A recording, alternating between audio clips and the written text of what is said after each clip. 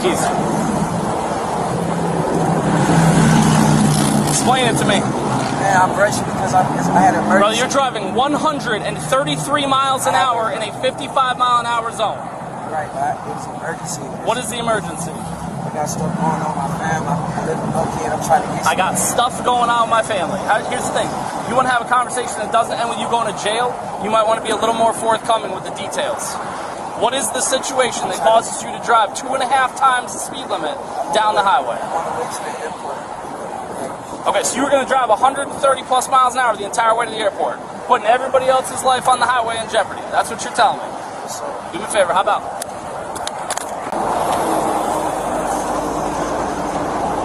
It's all of my